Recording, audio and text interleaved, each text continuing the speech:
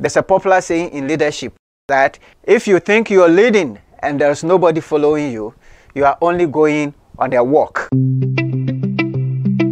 On this platform, you are going to learn principles of leadership. You are going to encounter different leaders. You are going to learn about how you can grow as a leader, how you can make an impact. My name is Samuel Eyim, and I'm the host for the leadership platform. I am a leadership coach, a lawyer by profession, a John C. Maxwell certified coach.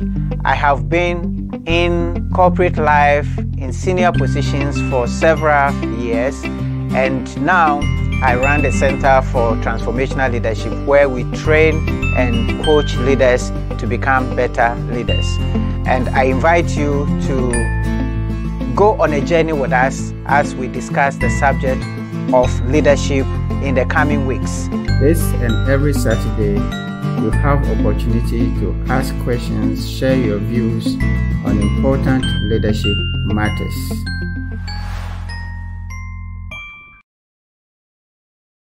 Hi dear friend, my name is Samuel Eyim, and I'm the CEO for the Center for Transformational Leadership.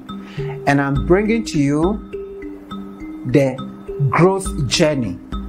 We've set aside 15 weeks of growth to help you to be intentional about your growth.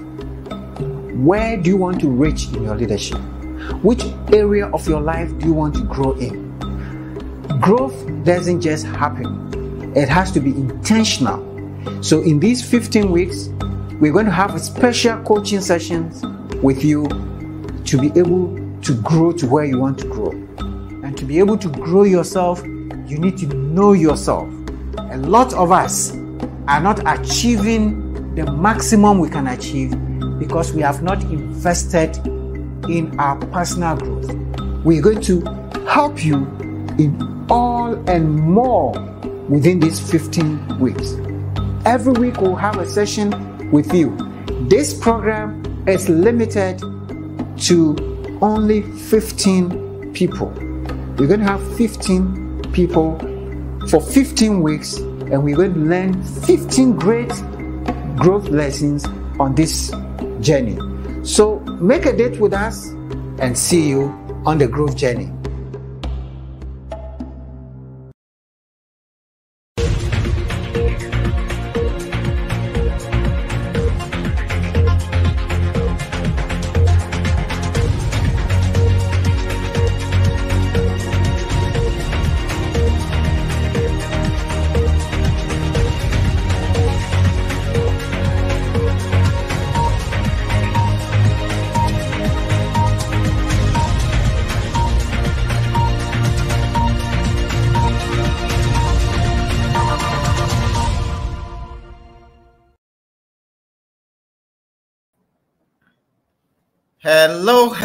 Hello. Good evening, everyone, and welcome to the Leadership Platform. My name is Samuel Eyim of the Center for Transformational Leadership in Africa. And this evening, once again, we are excited to come your way with another great leader going to share with us some great lessons on leadership.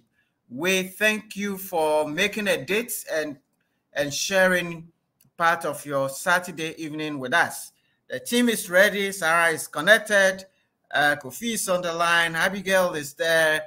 Everybody is there. Diana is there.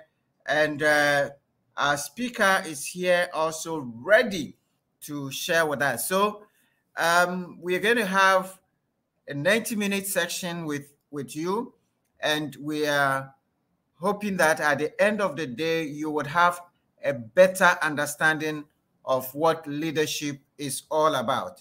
Now, for those of you joining for the first time, we encourage you to introduce yourself in the comment section. If you're joining on Facebook, please share the link, like the page, and invite your friends to join, because this is going to be a very, very important discussion. So if you are joining on YouTube, also please go ahead and introduce yourself wherever you're joining from. We will be happy to let the world know you are here. Just as I see Miss Abby, who is excited today, looking forward to learn from Dr. Bassy. So please go ahead and introduce yourself. Now we are going to discuss an important subject, which is what leadership is and what leadership is not. What leadership is and management is not. That's the topic for the day. I remember several years ago when I went into my MBA class, I know that there's this Master of Business Administration. Then there was a course in leadership. And immediately the question that was in front of all of us is, what is the difference between management and leadership? And this is something that I'm sure that all management and leadership students grapple with, and we write theses and essays. But the classroom is even easier. The challenging task is for those of us who are leading organizations, especially businesses. We're leading churches, we're leading groups, to understand the critical skill differences between management and leadership. Because a lot of us are not leading, even though we are called leaders, and we are stuck. And so this evening, we want to throw a bit more light on this. And those of you who've been on this platform for some time, we've had this discussion before, but today we have a competent person and somebody who has been teaching and training leaders for several years to join us. So Dr. Jeff Bassy is a management consultant and a corporate trainer with expertise in leadership and strategy. And he's consulted for over 130 organizations in and outside Ghana, including the Bank of Ghana, MTN, APSA, Newmont Ghana, VRA, Olam, Tulip, Kempinski, and so on. He's a facilitator for the Bank of Ghana leadership training, and he is an adjunct lecturer at the University of Ghana Business School. Now, Dr. Bassy holds a BSc administration and a BSc in administration. He holds a Bachelor of Laws degree. He holds an MBA, and he holds a doctorate degree in strategy. He's also a chartered accountant and a certified senior professional in human resources. And in that respect, he's also the country director of the professional HR certification in Ghana. So when we talk about leadership and management, and we want to understand, this is a man who's straddled and who has learned and studied and taught and trained different leaders, and he's able to do justice to us. So before Doc comes, let me just quickly say that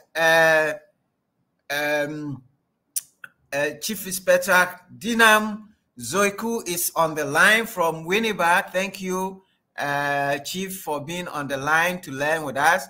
We have Krantima Adiepena Eunice.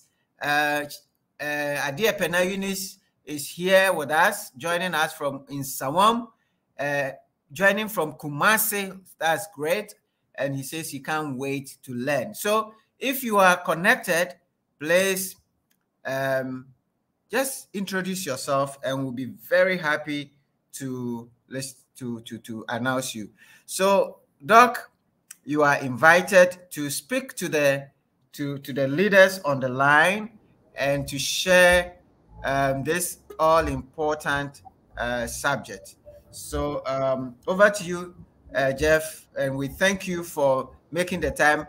I don't want to say it, but I mean, guys, Doc has been teaching all day, and this is because he has a passion for sharing knowledge. And so we are privileged, actually, to have Doc share with us. Doc, take us away. Thank you so much, Mr. Samuel Ayim, and the entire team. Indeed, I count it a great privilege to be invited to share my thoughts with you on the subject of leadership. Indeed, leadership is a well-defined or a well-discussed topic, and it can be expressed in many spheres. If any one of us had the opportunity to make this presentation, I'm sure you would be discussing with us something very useful on leadership, and that is how come I count it a privilege to be the one to be sharing my thoughts with you on that subject of leadership, a very mild, soft aspect of running organizations, yet have far consequences on the organization.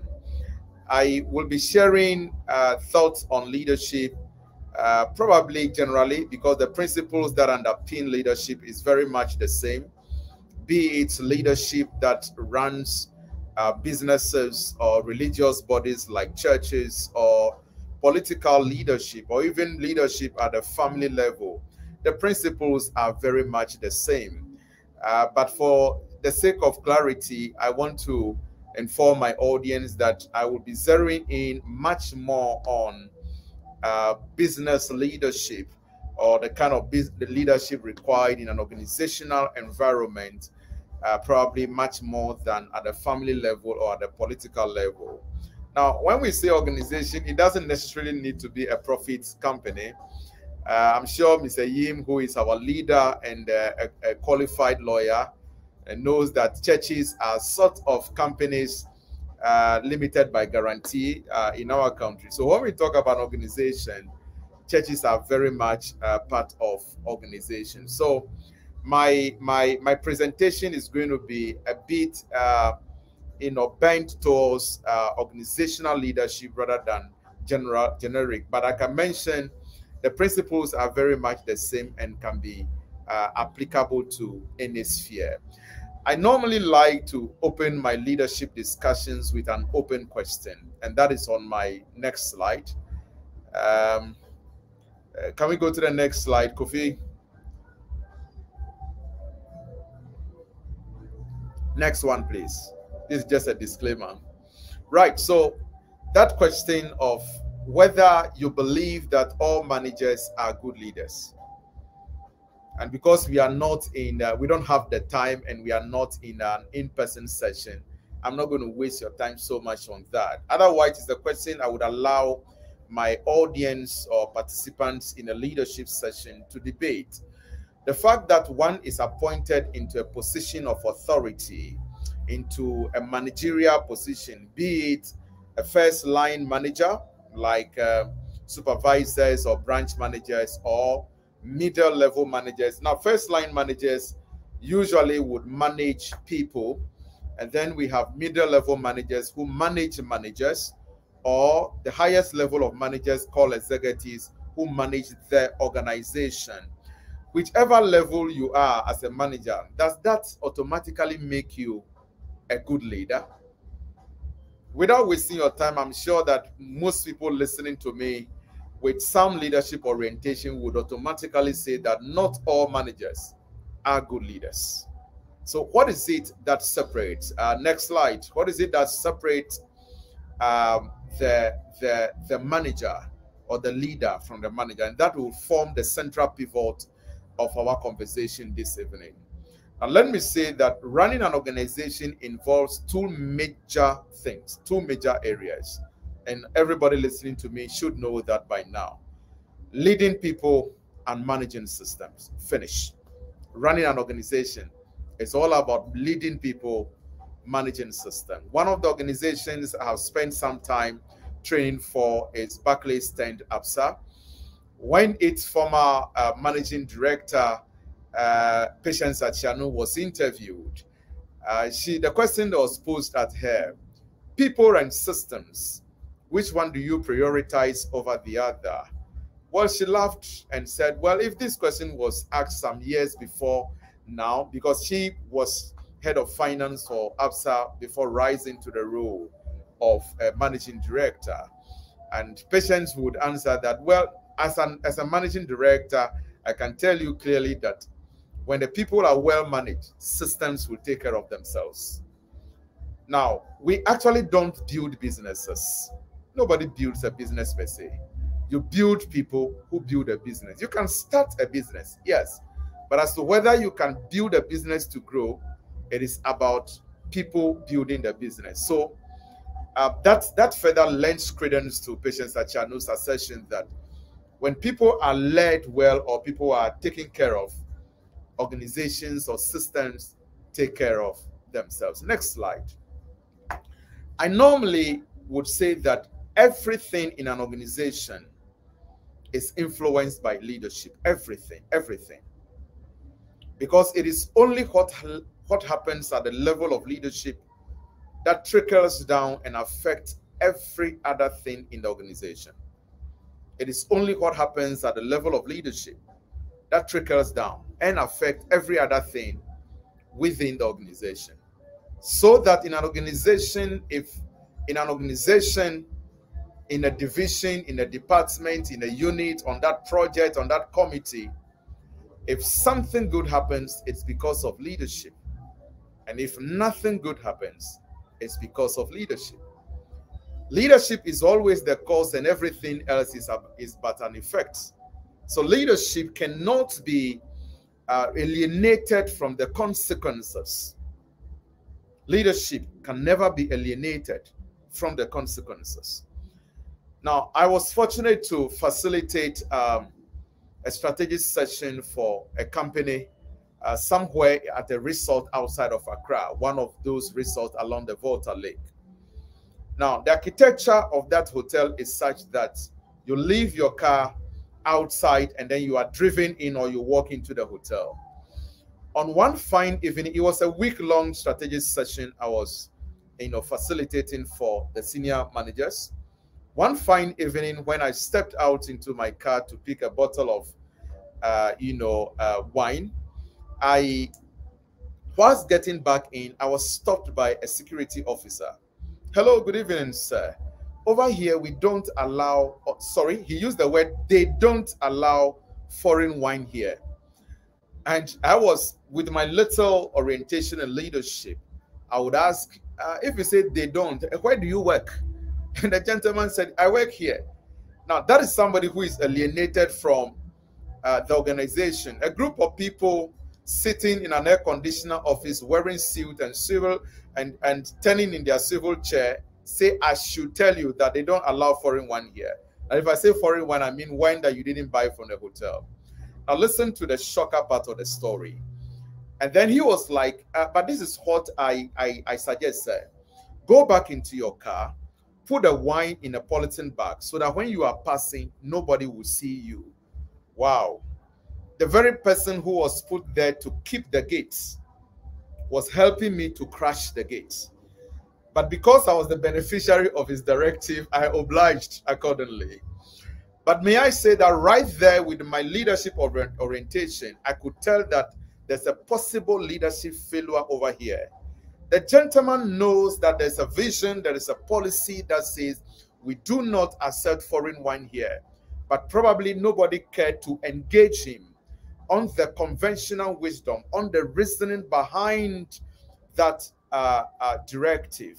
And so once it doesn't make sense to him, he will not oblige or he will not go by it. I tell you, if there was a supervisor standing next to him, he would not have acted that way for the fear of the reaction of the supervisor. But because he was not engaged. Now, I don't work in that hotel, possibly so do you. But we can fairly conjecture that the conventional wisdom for that directive would be that we also deal in wines, and when you bring foreign wine, business doesn't grow. And possibly if a customer eats anything poisonous, for instance, on our premises, we will be liable. This possibly could be the reason. But because he was not engaged, he couldn't take care of the system. It is only what happens at the level of leadership that trickles down and affects everything else within the organization. If something good happens in that company, it's because of leadership. If nothing good happens, it's because of leadership. Now, there's this organization I researched that specializes in buying companies that aren't doing well. Once they see and they realize that you are not doing well, you become a target, they approach you, make you an offer, and more often than not, the owners of the company were more than willing to cede ownership or to sell off the company to these individuals. Now, when they buy the company, the first two things they do: identify everybody in a leadership position, fire them, clear all of them. Number two, retrain, reorient the mindset of the workforce before you know what next to do with the organization. Now, that example lends further credence to the fact that it is only what happens at the level of leadership that trickles down and affects everything else within the organization. Next. So I usually would ask this rather multi-million-dollar question to my audience, and normally I have spent a lot of time training management teams in leadership, conducting leadership sessions for management teams of various companies, from Kempinski to Bank of Ghana to Casa Preco. Coca-Cola just contracted us, and a few other companies here and there, Tallow Oil and whatnot. I usually want to find out from my managers or from my audience, why do organizations have difficulty implementing well-formulated plans and sometimes fail to meet their targets? Why is the most reasonable, analysis-driven, implementable plans sometimes never make it from concept to reality? And the next slide have what I think is the reasons responsible for that. 3 reasons I could easily adduce to why execution fails. Number 1, lack of direction and strategic, lack of direction and leadership, or lack of leadership and direction. The first reason, in my opinion, execution fails is lack of leadership and strategic direction. And that is at the very heart of how people are led. My second reason is that I think it is as a result of lack of motivation and employee buy-in. If you took a close look at the second point, it is also a question of leadership.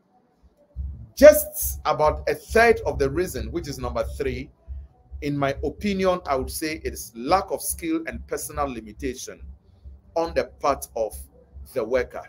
So if something goes right, it's because there is leadership, there is direction.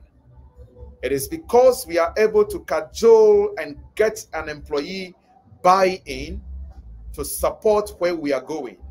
And I always tell leaders that leadership is a privileged position, and that a leader only succeeds when the people he leads, when his followers agree that he does succeed. So carrying your people along, that a leader without followers is but just taking a stroll. Carrying your people along is a very integral part of the journey of leadership. I imagine most of us listening to me are Ghanaians. If our president, Nana Akufo-Addo, or all cabinet ministers go to meeting with a singular agenda, that the president must fail. Now, I can assure you that he's failed already, because his ministers will be at the forefront of implementing or executing his plans. A leader only succeeds when the people he leads agree he does. Next. So, what is it, in my opinion, that I think leadership is that management is not? What is leadership that management is not? First and foremost, I want to say that I have come to realize in my observation that many, and when I say many, I mean it, many of our managers are trained in hardcore management with little or no leadership. The resultant effect of that is that our organizations are over-managed and under-led. I say that again. Many of our organizations or our managers are trained in hardcore management with little or no leadership. The resultant effect of that is that many of our companies, many of our divisions, many of our organizations, our departments, our units are over-managed and under-led. Does having technical skills make you a leader? No, because technical skills is not tantamount to leadership. In the days of the baby boom generation, if we're looking for leaders, they attributed leaders to physical traits, tax relevant knowledge, physical energy. You must be vociferous, you must command respect, you must have energy, and name it. They attributed leadership to physical trait. So that if we were looking for the chairman of the Yam Farmers Association, we will go inspect everybody's yam farm.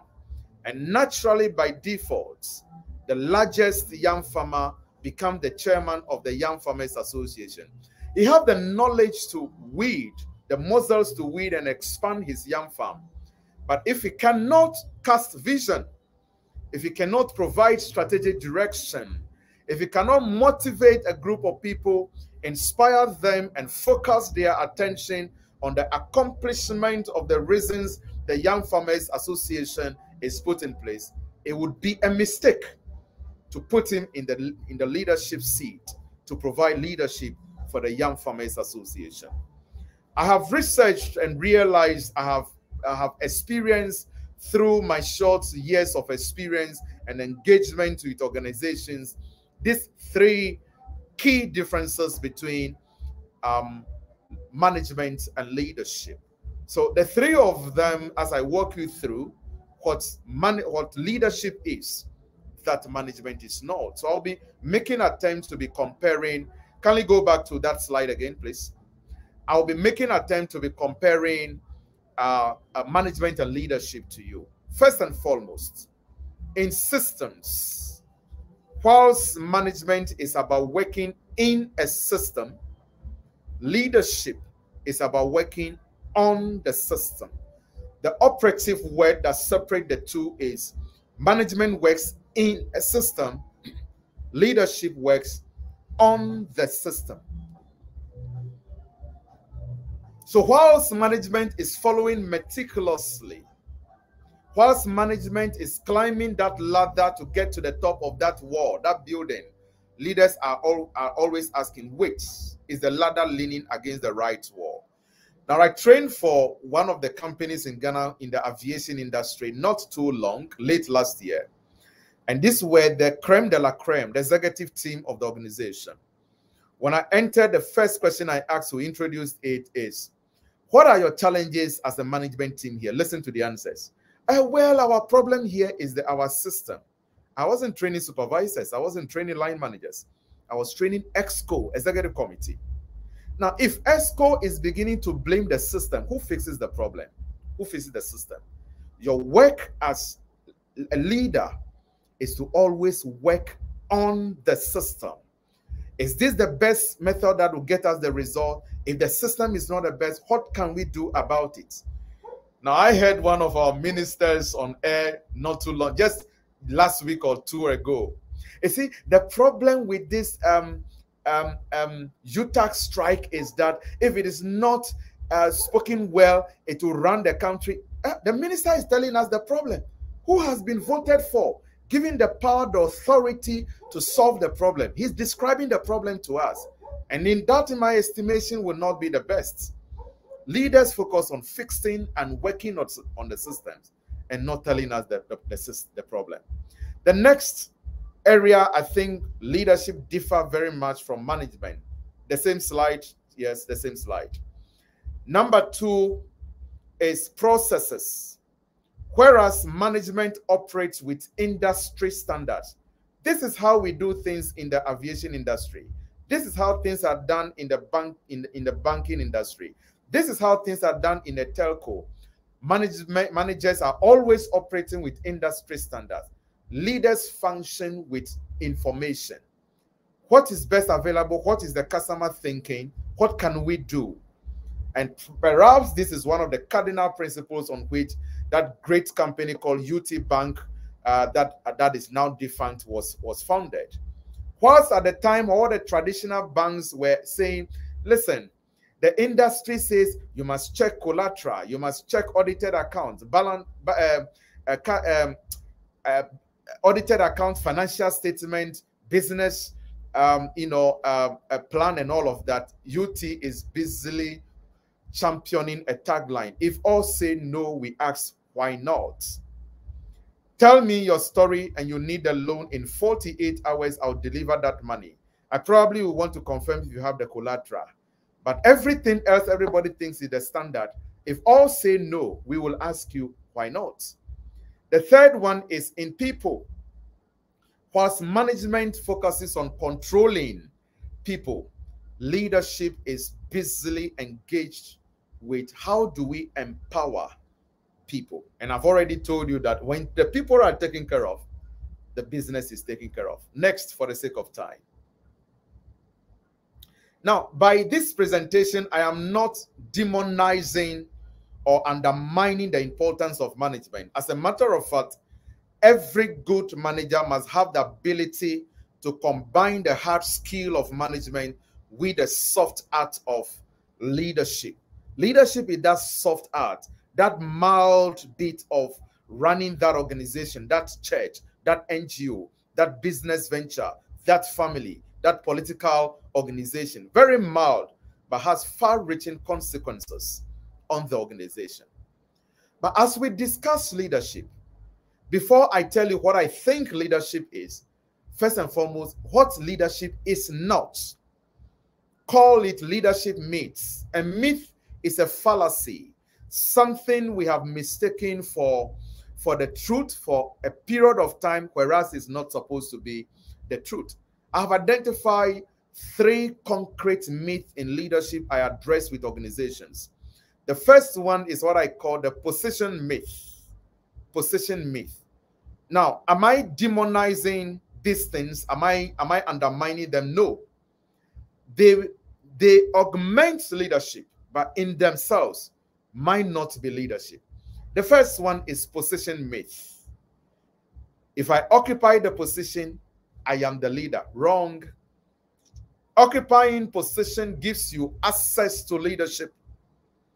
Occupying position gives you the right to exercise authority, to apply resources, and to take decisions on behalf of other people, to direct people's actions and inactions.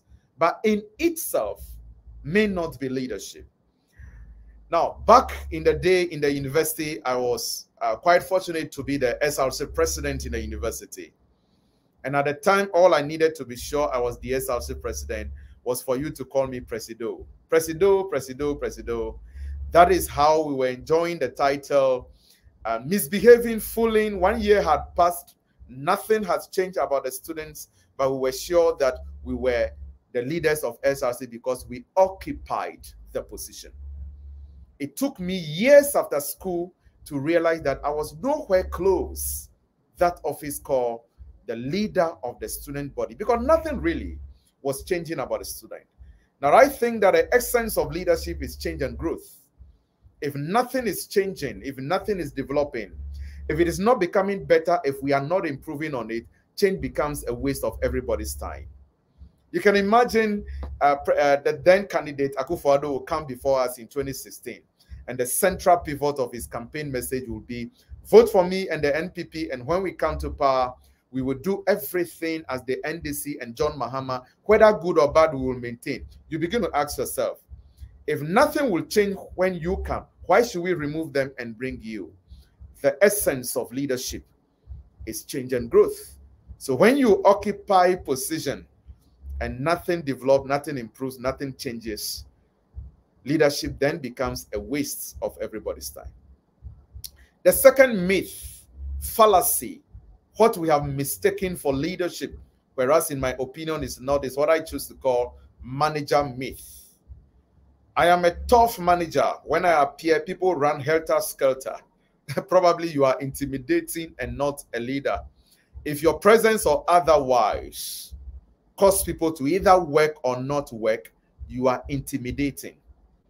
And may I say that if in your absence nothing gets done, you've not been managing a people, you've not been leading people, you've been managing yourself. If you are not there, and how sad it is, some managers hit their chest and say, oh, when I'm not in the office, nothing gets done until I return. Whoa, that is a sign of leadership failure. If in your absence, nothing gets done until you come. You've been busily managing yourself and not a department, not a team. The third, and this is most critical, one of the greatest challenges in Africa, I choose to call it the knowledge myth. I am the subject matter expert, the SME, chartered accountant, MBA finance, head of the finance team.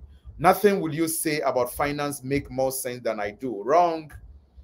Having technical skills augments you as a leader, adds on to you, but in itself may not make you a leader. There are a few others like personality. I am handsome, thick, tall, and nice, extroverted. Therefore, I should be the leader.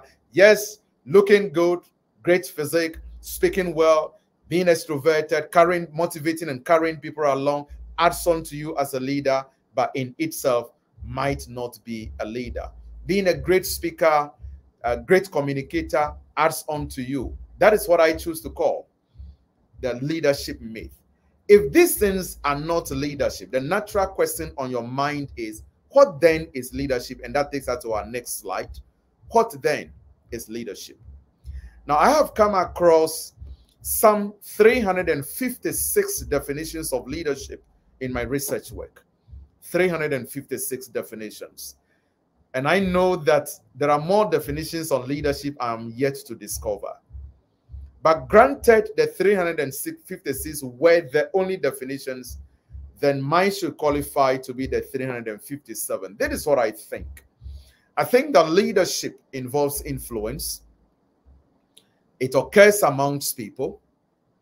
The people desire significant changes inspired by shared vision. Now, this presentation is supposed to last some 45 minutes. I think I took off. What time did I take off, Kofi or anybody else?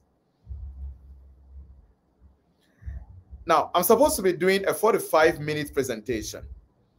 On a very good day, if I have to do... let's go. You took off 10 minutes after, so you have... Yeah, you've done about 28 minutes. So 28 minutes. Granted, it's 30 minutes. I have 15 minutes. So let's say I have 17 minutes to go. Yes. Thank you so much, Mr. Name. Now, so in 17 minutes, I should be getting done with the presentation. On a very good day in a leadership workshop or leadership training, I can take each of those pillars in my definition: influence, vision, people, change.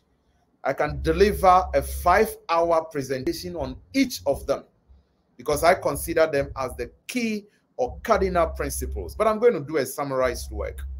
What is vision? In my very much opinion, vision is capturing the future, registering it on your mind, and using it to drive the present day's actions. Capture the future, register it on your mind. Let that registration inform everything you do. And if it is a vision, it must satisfy the following qualities. One, it must contradict the present. If your vision looks like today, it is not a vision, because visions are always futuristic. If it is a vision, it must question your laziness, it must confront your comfort zone, and it must challenge your indecision. If it is vision, it must focus your attention. If it is vision, it must attract your resources. The second pillar in that definition is influence. Now, let me say that vision hinges a lot on communication. I have walked through too many organizations where they have written vision, hang it at a reception in a frame, and when you get into the training room and engage the manager to tell you the vision statement of the company, they are now looking for a document to read it to you because a vision is not part of them. All right. So that is it. Communication. I'm not just talking about vision, but inspiring shared vision to carry the team along. The next key or cardinal word there is influence. Now, perhaps one of the critical areas of influencing followers is integrity. And let me say this. Nobody follows you until he thinks he can trust you. And nobody will trust you until he thinks you have integrity. Now, may I say this? When leaders begin to suffer integrity questions or problems, followers begin to suffer commitment problems. The moment the leader have integrity questions, followers will have commitment questions. Can I have all of you look at me? I'm sure everybody can see me on the screen. Let me have all of you scratch your chin. Everybody scratch your chin. Whoa, did I catch people scratching their cheek? I said scratch your chin, you were scratching your chin. The reason is that you were scratching your cheek. The leader who asked you to scratch your chin was scratching his cheek. Now, anytime the leader's words come in conflict with his action, the followers are compelled to choose the action and not the words, because your action is too loud in the ears of the followers, so much so that they cannot hear what you are saying. Integrity means walk your talk, do what you say you will do, or do what you say and what you preach. As simple as that. Now, many of you forgot what chin is because you saw me scratching my cheek. Now, at the time I asked you to scratch your cheek, your chin, my cheek was itching. But was I allowed to obey that quest to scratch my cheek? No, because it was capable of misleading you, and it did mislead you. What is the wisdom, the leadership lesson in that? The moment you become a leader, you don't live for yourself. You live for the people who look up to you, because all your actions consciously, unconsciously, are copiously, cogently being copied by all your followers, with or without your permission. So you want to be very careful how you carry yourself, because the moment you become a leader, everything you do is interpreted and copied. The next pillar is the people bit, and the people rides on emotional intelligence. If you cannot lead and manage people, you are not ready for the position of leadership. Now, leading people is naturally difficult, and it's been a Herculean task 6 times immemorial. You are not the first. Why is leading people difficult? Because people have a mind of their own. They think for themselves. They make their own choices. They have different perspectives to things. And more so, the human mind is highly erratic. So to be a leader, you would first learn to listen to people, make an attempt to understand them before seeking to be understood. But the reason 2 people quarrel or 2 people fight is that we appreciate the same thing from 2 different perspectives. I went to Akosombo to run a training for VRA. On lunchtime, I myself and my PA drove to a local restaurant because they were serving some food I didn't want to eat as a village man. I wanted banku. And when we went to that local restaurant and finished taking our meal, we were looking for the lady who served us. We couldn't find her. We have to fall on another waitress to fetch her for us. So we resorted to describing that lady. Oh, one slim, tall, a lady with no earring on. Those were my words. My personal assistant said, no, she was wearing earring. We battled it out for about 4 minutes. She was on ring, she wasn't on ring, she was on ring, she wasn't on ring. Eventually, the lady came and she had 1 ring on, 1 ring off. We were both correct. The side of her that I saw had no ring. The side of her that my colleague or my PA saw had ring.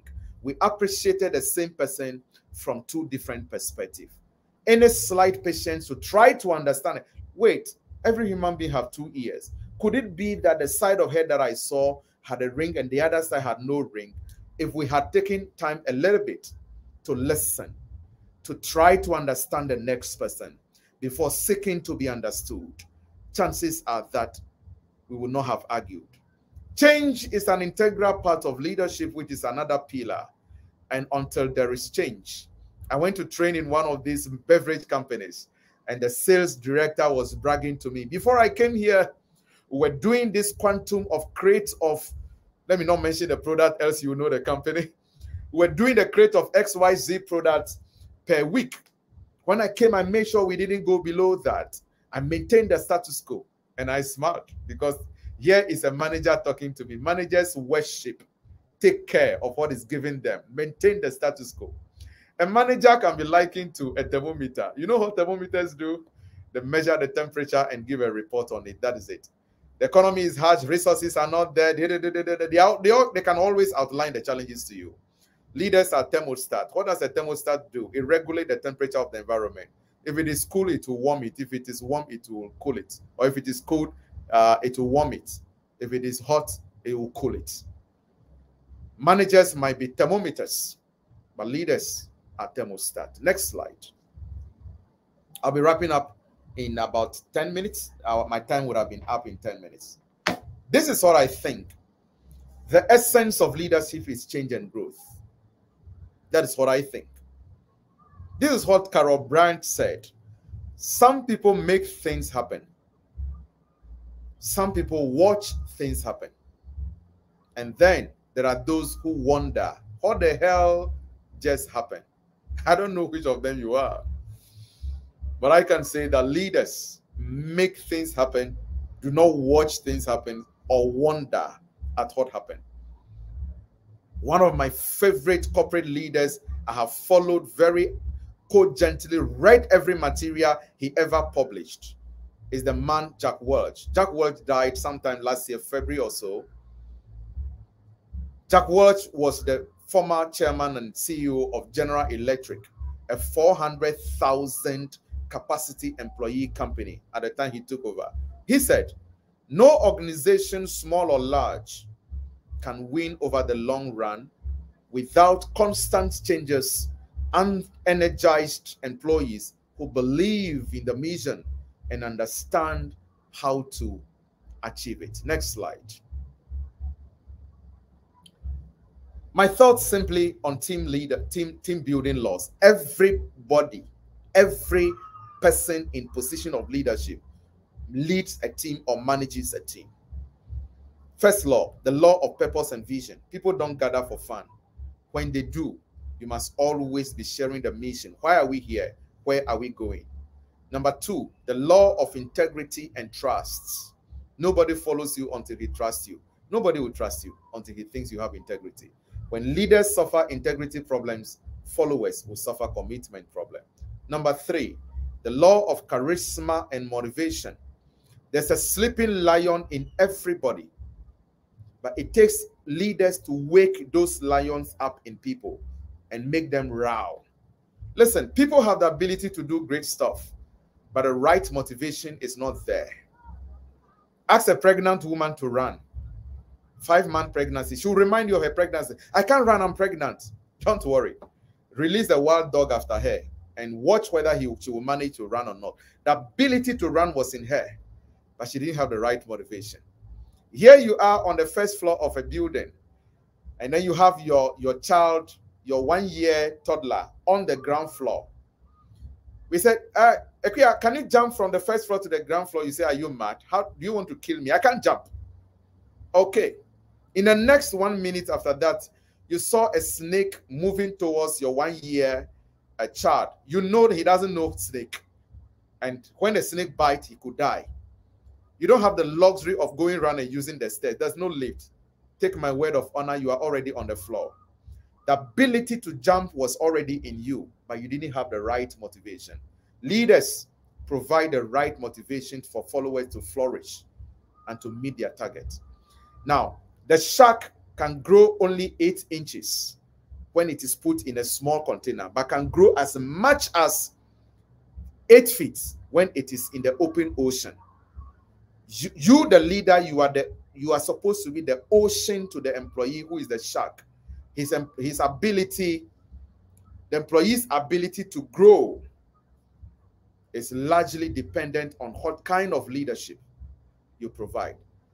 The last but one is the law of communication and information flow. People want to know what is going on. People want to be carried on along. The last one is the law of respect and inclusion.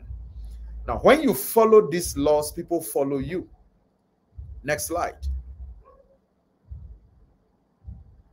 So just some quick comparison. Whilst bosses call them managers, while the manager drives employees, the leader coaches employees. Whilst the manager depends on authority, the leader depends on goodwill. What leadership is, the management is not. Whilst the leader inspires fear, the manager inspires fear, the leader generates enthusiasm. Whilst the manager say I, the leader say we. Whilst the manager places blame on breakdown of the system, the economy, and what have you, the leader focuses on how do we fix the breakdown. Whilst the manager knows how it is done, the leader shows how it is done. While the manager uses people, the leader develops people. Whilst the manager takes the credits, the leader gives the credits.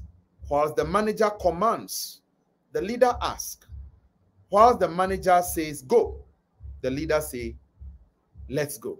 Next slide.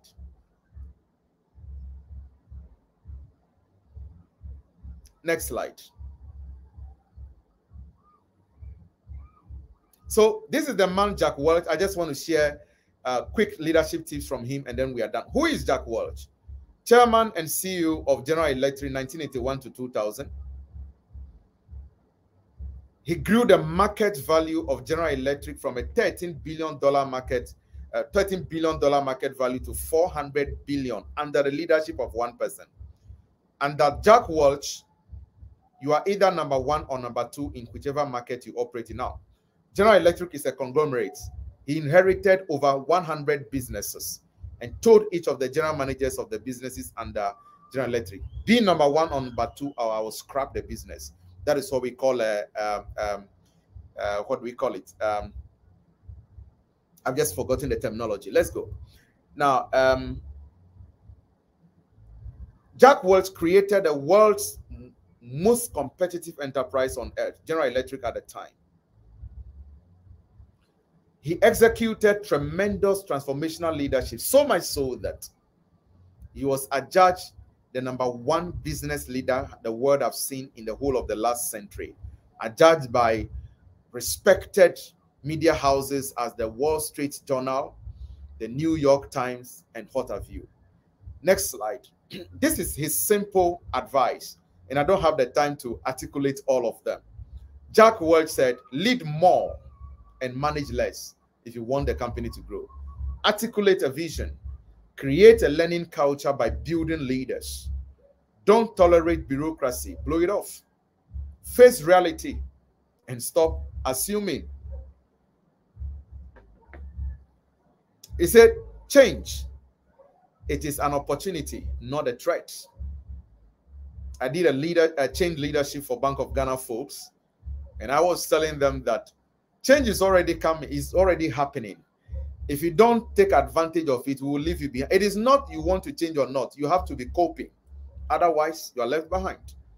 Because the moment the external forces of change exceed the internal forces of change, the end is in sight. For the sake of time, we'll leave the rest, but I'm sure, I don't know the policy of the organization, the Center for Transformational Leadership. Maybe they will share the slides with you. Jack Welch says, lead by energizing others, not by managing by authority. Defy, not respect tradition. Strive to be #1, not doing internal benchmarking. At least we did better than last year. What is your market share? That is what Jack Welch is saying. Say, put values first, not numbers. Get good ideas from everywhere. Bible says God uses the foolishness of the world to confine the wise. There are good ideas from everywhere. Sometimes all you need to do is to place a demand on that employee. What do you think about this? You'll be amazed what he will share with you. Even if it is not the original idea you want, through that you generate a better one. And then he said, get good ideas from everywhere. Finally, pounce every day. Don't move with caution. Last slide. Let's go next one. That is my last but one. And this is coming from Narayana Murphy, who is supposed to be the CEO of the largest IT firm in India, if I'm not mistaken. She said, our asset, the people that run the organization, our asset walk out of the door each evening. We have to make sure they come back the next morning. I'm not talking about coming back in body. We conducted a research, my institute, HR Certification Institute, conducted a research and realized that as much as 68% of Ghanaian workers are disengaged. They go to work all right. However, they are not with the organization. Only 32% are. The people must return the following morning with their heart, their soul, their commitment to the organization. And I want to say a big thank you to you. Let's have the thank you slide. I want to say a big thank you to you for the opportunity to share my thoughts with you. Short time, but I believe you were able to pick one or two lessons. Thank you so much, Mr. Yim. You can have the floor, sir. It's so good. Thank you so much, Jeff. We really appreciate you. And there's so many comments. And I'm not going to waste time at all because I can see so many comments. And I believe there are more questions coming up. So I want to thank you for this very great presentation. And I believe that those of you on the call have benefited so much. Thank you so much. Take some rest and we'll come back to you when the questions start coming through. All right. So before we go on, I want to encourage all of you who are on the call that the Growth Journey program is on. The third cohort is on its 5th week and it's great learning going on. We are still registering for the 4th cohort. It's only 15 members joining each cohort. So we encourage you to be able to register now. So I'm going to ask Kofi if he's ready to just share the promo with us, and then we'll come back and answer a few questions. Kofi, let's go. Hi, dear friend. My name is Samuel Ayim, and I'm the CEO for the Center for Transformational Leadership. And I'm bringing to you the growth journey. We've set aside 15 weeks of growth to help you to be intentional about your growth. Where do you want to reach in your leadership? Which area of your life do you want to grow in? Growth doesn't just happen. It has to be intentional. So in these 15 weeks, we're going to have a special coaching sessions with you to be able to grow to where you want to grow. And to be able to grow yourself, you need to know yourself. A lot of us are not achieving the maximum we can achieve because we have not invested in our personal growth. We're going to help you in all and more within these 15 weeks. Every week we'll have a session with you. This program is limited to only 15 people. We're going to have 15 people for 15 weeks, and we're going to learn 15 great growth lessons on this journey. So make a date with us and see you on the growth journey.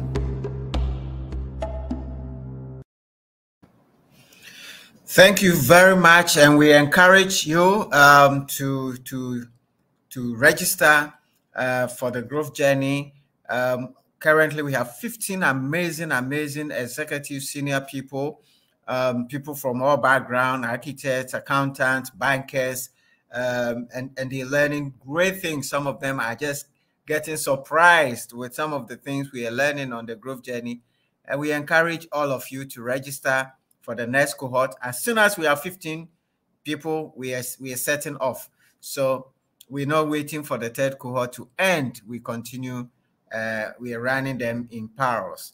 So we have so many people on the call. We have Collins Nye on the call. He says he's from Community 10. We have Wavo joining from Togo. We have Na Adolfo. He says happy to listen to the words. Na Latele joining from East Legon. Sir Mami, I'm here. It's great to be here. We have Phil Fojo Lawson joining from Gomoafete. Richard Buampon says, I'm learning a lot this evening. Thank you, Brother Samuel, for always bringing us very resourceful persons to teach us. God bless you from Accra. Thank you so much, Richard. Ebenezer Niyama says, very insightful. He says, very insightful. Niyama is a relationship officer of Heritage, he says. Okay. Enoch Esiama, he says, John C. Maxwell said, everything rises and falls on leadership. You are perfectly right. Well done, sir. All right. Edwin Ike says, very insightful. He's here. Hi, Gia Alima Sagito. Good evening. And she says this is very good content. She's joining us from Tamale. Eunice Krantima says very insightful. He says fantastic submissions. Martin Asiako Frando is watching from Asimfosu. We have people from all over the country. Mami Bafo is joining us all the way from Holland. David Kankam, great wisdom. I'm blessed by your leadership and management skills. God bless you. Thank you, David. Patrick Afori says, very revealing knowledge shared. I especially find the thermostat, the thermometer and the thermostat analogy very useful. All right. Thank you so much. Thanks for sharing. Isaka Sunday from Burkina Faso is with us here. Thank you. He says, congratulations. Martin Esiakos is very insightful. I'm looking for a question. Let your questions flow. Much thanks to Jeff. Maybe Jeff has so explained it. No more questions. It's a great teacher. Akwesi Kankam joining us from London says, sometimes I thought I have already listened to a good presentation until I watched tonight's presentation. You have given me a very different definition about leadership and who a leader should be. Great. Thank you so much. William says, great gold nuggets shared. Most grateful. Nala Telesi, wow, awesome presentation. I've really learned a lot. All right. Na Adolfo says, my business is currently strategizing to scale up our operation. This lesson is very insightful and timely. Many thanks, Doc and CTL Africa. All right. So, Doc, you've explained so well. Nobody wants to ask a question. Very insightful from Melody Akpeji. Thank you so much. Miss Abbey, great presentation from the presentation. It looks like there is a general disconnect between merging leadership and management. Do you think culture, upbringing, and our environment plays a role? So, Doc, one great question there for you. We will come back to you. Miss Abby is saying that it seems there is a general disconnect between leadership and management, and he's asking if you think the culture, upbringing, and our environment plays a role. All right. Phoebe says, I have it. Oh, I love it. Whatever. All right. So there's only one question for now. So, Doc, I want you to come back and answer that question for us. And what accounts for this disconnect between management and leadership? Because as you have explained, there's maybe so many managers who are not leading, and we need more leaders. All right, go ahead, sir. All right. Thank you so much for the opportunity once more, and for the person who asked the question. My candid opinion, just my opinion. Yes, I think that culture upbringing, environment will have some impact on the kind of leadership we see here. Now, you heard me share my experience as an SRC president back in the university. And for me, all I needed to be sure I was the president was for people to call me by the title president. I was driving the SRC vehicle and what do I call it? Using the SRC bungalow, and if you like, spending a bit of the money and enjoying the position and the euphoria and everything that came along with it. But really, when the students' welfare was improving, was I causing any change? No. Guess what? The same people who play ball with SRC on campuses are the very ones in national politics today. And I can tell you that the average person thinks that once I am given the title of the minister, it makes me a leader. Hell no. If we measure using the leadership litmus tests, many of the ministers will fall. Many of the DCEs might fall. Now, how do we even appreciate leadership here? A person is called a minister. Minister designates. When he's going to parliament, his whole village will follow him to parliament. They'll go and drum and dance. Drumming and dancing for achieving what? Probably nothing. But he got a position. Because we have reduced leadership to position. The guy has not done anything yet. But we are drumming and dancing because he has the title, the position. So it's a cultural issue. Now, may I also say that, you see, you go the destination you face, because destination determines, or where you face determines where you are destined to belong. Now, the only way to change the result is when you affect the methodology. The Chinese have one important proverb I don't joke with. Doing the same thing the same way, expecting different results, is insanity. The best way to measure the effectiveness of a system is the result it produces. Look at our result around here, around Africa. Who are the people who have been in charge? Now, this was a statement I made when those days Barack Obama was championing this program for Africa, YALI, the Young Leaders, the Young African Leaders Initiative. I was one of the resource persons for many of the leadership sessions we have with these young persons. That if you want to see a different Africa, you have to change, because if the result now we don't like it, then the people who have been in charge possibly have not been great leaders, and you may want to change the route. Now, human beings are the only creatures who have the ability to listen to advice, who have the ability to be motivated, and to change the course of their action. All other animals, all other creatures, animals, only obey instincts and genetic code.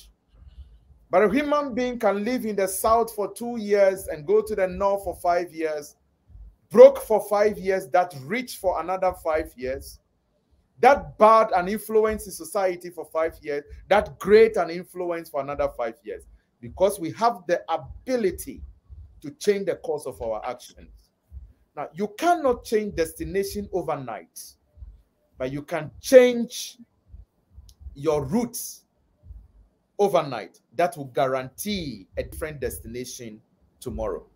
So yes, the upbringing is that in leadership, you see, leadership is infectious and repetitive. Life itself is infectious and repetitive. The reason you and I drink sachet water in Ghana and throw the plastic bag by the roadside is not necessarily your initiative. That is what you see people do or every day. Why do we lift you from the street of Accra and place on the street of New York and you don't throw it? You know why? You've never seen anybody do that on the street of New York, so you won't do it too. We live in New York for 5 years, bring you back to Ghana, and for the first month, you have problem with people throwing plastic bag by the roadside. The second time, same. The third time, same. The third month. If nothing significant shifts in your mind, I tell you, by the 4th month, you will start throwing it too. You know why? That is what you see people do around you all the time. And may I say that the culture of a people, the culture of an organization, the culture of a company, the culture of a community is simply the behavior its leadership allows. So because leadership here allows mediocrity or mistake mediocrity for excellence, the young ones grow in it. So until we come in touch with different information, like the platform created by Center for Transformational Leadership, and to change the course of our actions, we will end up like how the people before us ended up. So yes, there might be cultural influence, there must be environmental, there might be upbringing, but there is hope to listen to advice, to access new information, and to do things differently that will create different results. Good. All right. Thank you so much, Jeff, for those insights, additional insights. Very, very, very useful. Nihansi says, can we have the list of the 365 definitions? You have to read all the leadership books in the world to have the 365, but you can also Google them and you will get them. But I actually mentioned 356, 356. That's what I came across so far. All right, so somebody wants the list of all of them, so please go and pay a bit and he will give it to you. Neil Hansen says, awesome presentation, a lot to chew on. Adam Mensah says, God bless you. I'm a lecturer, but when it comes to the leadership platform, I become a student. Thank you so much, because we are here to learn. Neil Hansen is asking if there are books, any books to share for reading. I'm sure when we come back, Doc will share, but I can tell you, read John C. Maxwell, The 21 Irrefutable Laws of Leadership on this subject. Also, you will get great insight. There's a question for you. Dinam Zoku, Commander, is asking, are leaders born? This is a natural question I was expecting. And Nihansi says, has he written any books on leadership and management for our reading? Okay, so Ni wants books. So Doc will tell us shortly. Fabi says, I have the intention of forming a business. Should I be a manager or a leader? So the two questions there, a few of information questions, but one question is, are leaders born? And Fabi is asking, he has intention of forming a business. He should be a manager or he should be a leader. Okay, Collins is asking, what do you think is going to help to merge these two ideologies seamlessly? Is it better education? All right, so that's another question. How can we merge the two? Our leadership, okay, are leadership born or created, which is same question that is being asked. And the last comment I have here, Anita Along, I believe is the name. Great lesson learned, like the scratching of chin and cheek analogy. Thank you, Dr. Bassy. All right. So as we always say on the platform, everybody we bring on this platform and every subject we bring, we're just scratching the surface. You know, this subject, as he said, he can, I mean, just a segment of it, we can teach for hours on this subject. And Dr. Bassy is doing a lot of training. So you also want to get in touch with him or get your organizations also to get in touch. So, Doc, a few questions have come along.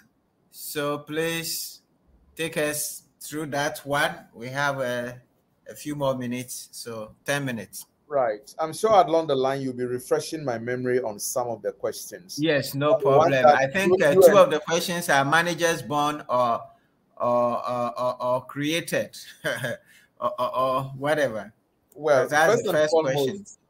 First and foremost, I naturally don't like getting involved in that discourse of our managers born or made. Can I say that it does not matter? It doesn't matter whether a manager is born or made. Management, leadership is a skill. Anybody can learn to become a leader. Of a fact, I don't believe that leaders are born. No. Leaders might be born with certain traits which need to be refined. In any case, leadership is too dynamic.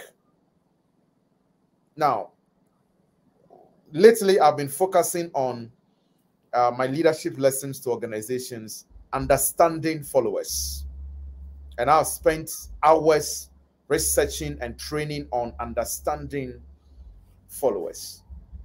In the days of the baby boom generation, many of them are dead and gone.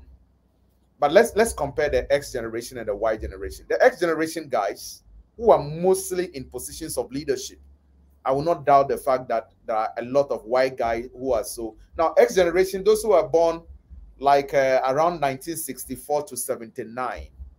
Then if you are born after the 1980, you are considered Y generation. So if the X guy is the chief executive or the manager, and the Y guy, for instance, is the worker, there's a lot of variation between us.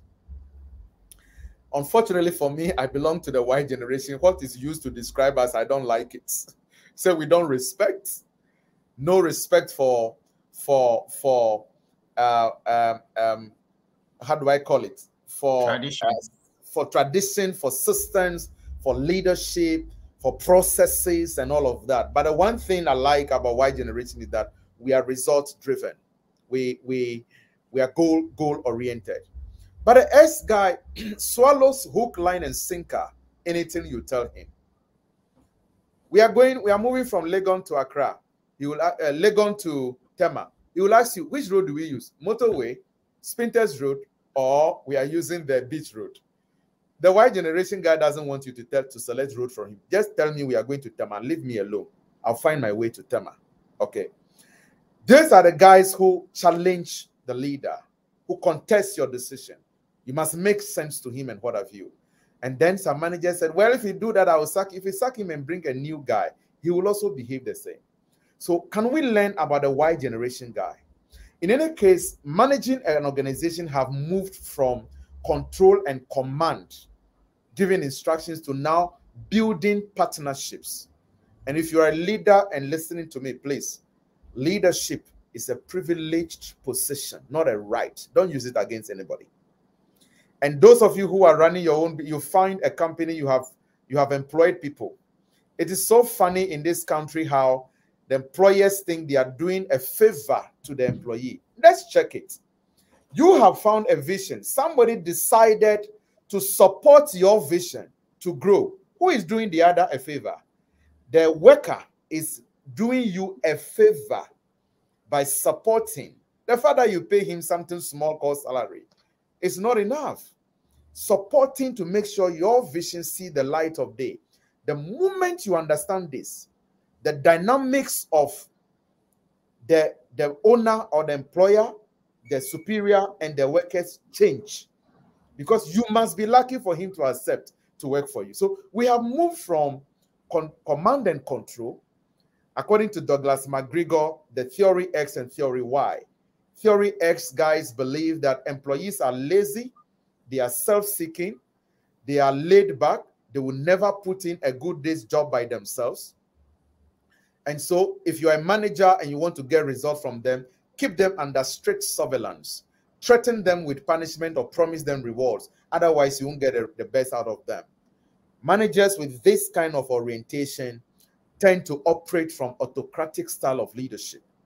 Then there is the theory Y that says, listen, employees are not lazy. They are not self-seeking.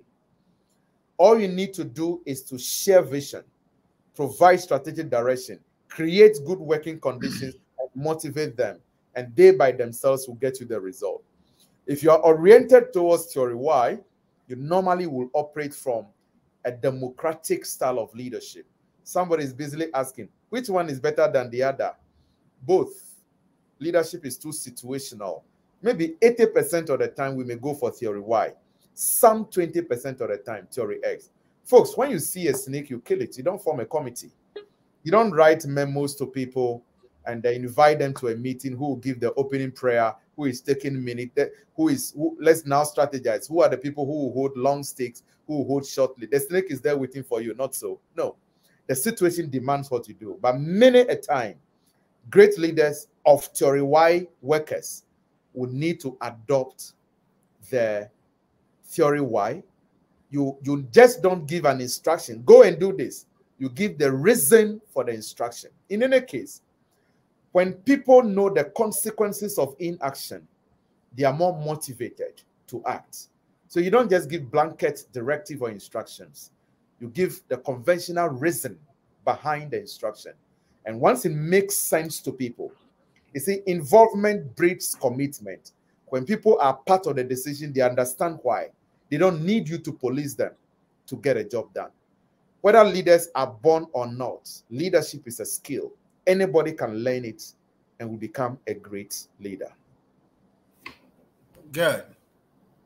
All right. Thank you so much. I think the related question, somebody was asking whether he's trying to start a business. Should she be a leader or a manager? Please be a leader. Cast the vision, provide a strategic direction, hire managers and convert them into leaders. Be a leader, hire managers, convert them into leaders. But you also remember that Doc says that there are some skills, the management skills that you need to get also. So he says she's not undermining the role of management. It's just that we should elevate the game, move from there to leadership. Okay. All right. So the other question was, how do we merge the leadership and management? How can we merge the two? So that was the other question. I think you've talked quite a bit about that, but if you have a few words on that, that would be good. Well, we encourage everybody to have the ability to combine the hard skill of management with the soft art of leadership. So we are not talking about a leader on one hand, a manager on the other. Ability to put the two together. And I think that it's, now you can always pick skills, go to school and get management, but leadership must be acquired. Don't mistake the fact that because you are a good manager, you also double. It's just the consciousness. Be aware that there is a need to learn leadership, and not just because you have the certificate and you are a manager, that is all there is to know. So if you already pick the management skill, you only move to acquire. Now, Mr. Yim, if I can do this for 1 minute. Yes. Now, this is how the leadership journey starts. It's a 4-scale journey. The first one is what we call UI. UI represents unconscious incompetence. You are not a leader, yet you don't even know there is something called leadership or its importance. Then you move to what we call CI, conscious incompetence. Now you have started listening to leadership lectures, leadership lessons. You know there is a need for leadership, though you are not one yourself yet. You have moved from the UI, unconscious incompetence, to conscious incompetence. Then you move to what we call CC, conscious competence. You are becoming a leader. Instead of raising your voice at that employee that came late, you would rather call him and have an engagement. Why are you late? Before you punish or reward, it must always run on the back of an engagement. Now, communication and engagement are one of the powerful tools of every leader. Always ask questions. Why this? Why that? Why this? Why that? Then when you engage and then eventually you respond instead of react, there's a difference between the two. Reaction is spontaneous, it's unreasonable, you raise your voice, you regret after everything. Responding happens at a good, happens in a better way than reacting. And then you tell yourself, whoa, I'm becoming a leader. You are becoming competent, but you are so conscious of yourself. Over time, it becomes, that is how you do things. Then you now move into what we call UC, unconscious competence. You have now become a leader. It flows naturally that you are not even aware, because any other way will not make sense to you, but to do it the right way. So it's a journey. And by even signing up to this program, I know that everybody had already moved. If you are not already higher on the scale, You have moved from level 1, which is unconscious incompetence, to now knowing that there is something called leadership that plays a role in managing organizations. The next one is to becoming, and then very soon that will be you. Right. Thank you so much. And that is very, very, very useful. The levels of awareness, which we grow through. So very, very useful. All right. I think the questions are done. So you have Conrad, who says, Conrad Kakraba, glad to hear my good mentor, Dr. Jeff Bassy, on fire this evening. Keep enlightening our generation, Doc. So, Doc, well, thank you for. Thank you so much. When you have somebody as a mentor and he also thinks you are his mentor, then you are in trouble. Thank you so much for those kind words. Right. Thank you so much. I don't see any more questions. I see Commander Dinam says nice explanation. So, guys, I think we are heading to the end of the hour. We just want to encourage all of you to continue to share, to like Facebook, share this platform to other people, invite people. And we remind you that the growth journey is on. We're enjoying ourselves and learning much, much more on how to grow. So we encourage you to register. But because I don't see any other question, let me check out with Sarah, who is hiding somewhere in Geneva. Let's see, Sarah, if you have any questions. I don't know if Abigail has any questions. Let's see. We have just 2 minutes. Sarah. It's really been great, very insightful. And I remember somebody asked, and I think it's Doc who asked whether we're going to make available the slides. Indeed, Doc, we're going to make it available. And for those who were not able to join us from the very beginning, you have access to it on our platform that you can take these notes. Don't just leave it, please. Use it as notes to grow yourself from unconsciously competent to becoming consciously competent. So, Doc, thank you so much for this lesson. It's been really great. Thank you. All right. Thank you, Sarah, for those comments. I think on that note, once again, we're going to thank everybody for coming. Oh, I see Elkana Balandia from Tanzania. Thank you, Elkana, because at this time, Tanzania is 3 hours ahead. So it's getting into midnight and you're still online learning with us. So thank you so much, Elkana, for joining us from Tanzania. All right. So on that note, we want to thank God Almighty. We believe that He's inspired us. We believe that we've learned something this evening that is going to help enhance our leadership. That is the promise of this platform, that we will be able to bring in a bit more enlightenment onto our understanding of leadership, that will move from our so-called leaders describing the problems to us and being actually change agents and changing the things and not complaining to us, our citizens, not blaming us, our citizens, that we are the problem, but taking the responsibility and solving the problem.